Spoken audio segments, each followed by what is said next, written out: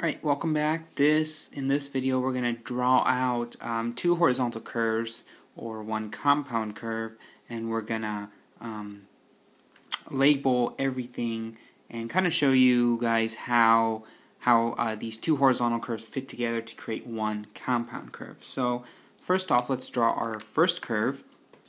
Okay, I'm going to draw this in blue, and this curve is gonna start here, and it's gonna, let's say, end here, right?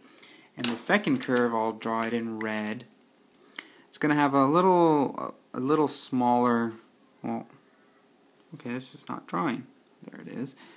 It's gonna have a little smaller radius, and it's gonna stop there. Okay, so these two curves.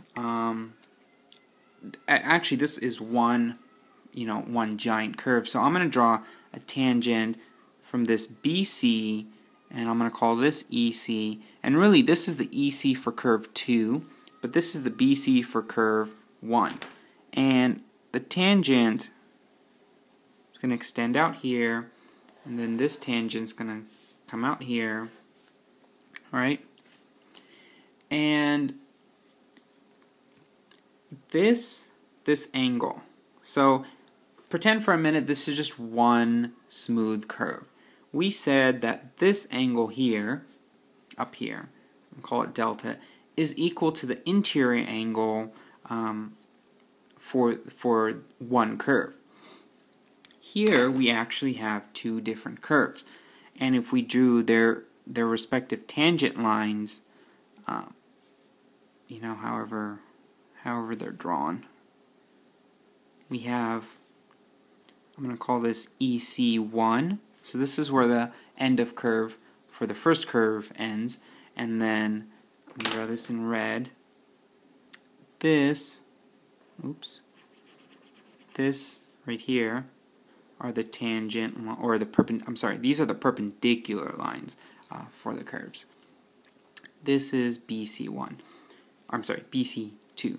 So you can notice that where the first curve ends, that's where the BC for the next curve is, right? So this is really curve 1, this is curve 2. Okay? And each curve has its own angle. I'm going to call this delta 1, and I'm going to call this delta 2. So really we can say that the total angle from this blue, so this total angle is really delta 1 plus delta 2. And if that's the case, that means this angle up here is delta 1 plus delta 2. Okay? So, and remember, this is the point of intersection for both curves. Okay?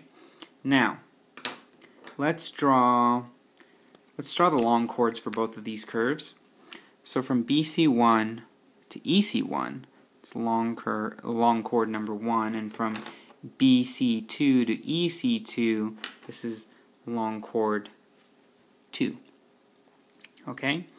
And remember when I said that we can get rid of straight segments between two horizontal curves and draw a tangent? Well, this tangent, the tangent to EC and BC, EC1 and BC2 looks something like this.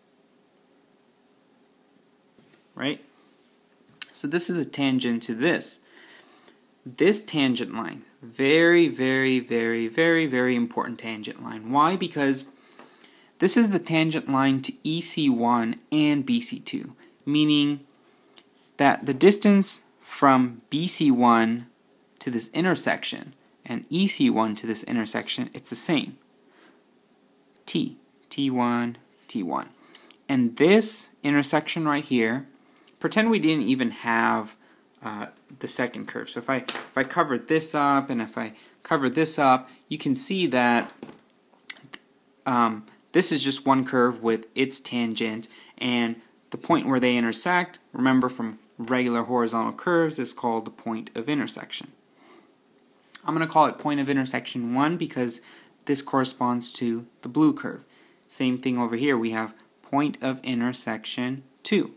And this distance from the BC2 to the PI is T2, and EC to the PI is also T2. So this is a tangent distance from EC to PI, both curves, right? And here you have origin 2 for the red curve, and this is origin 1, right? That means this distance right here, this red distance, is the radius of this curve, this red curve, and then this is also the radius of the blue curve. And one last point,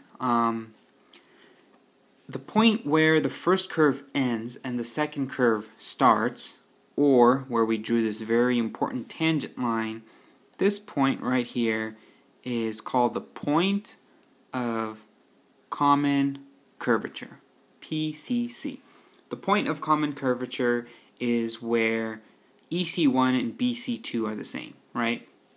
Where one curve ends, that's where the second curve starts. At that point, this tangent, this very important tangent line is drawn, which creates the PI1 and PI2, and that's called the point of common curvature. The point of common curvature. Okay? And when we do problems for compound curves, really they're just two horizontal curves put together. So if you wanted to find the length of this entire curve, well, you would just add length 1 plus length 2, right? And if you wanted to find, let's say you wanted to find delta 2, and you were given delta 1 and you were given the entire delta. And you know delta is equal to delta 1 plus delta 2, and if you were given delta 1 and you were given the total delta, you can just plug it in here and solve for delta 2, okay? So in the next couple videos we'll do some examples, and you'll notice that really compound curves, not that scary. They're just two horizontal curves put together, and they're horizontal curves that you can analyze separately. Alright, so see you then.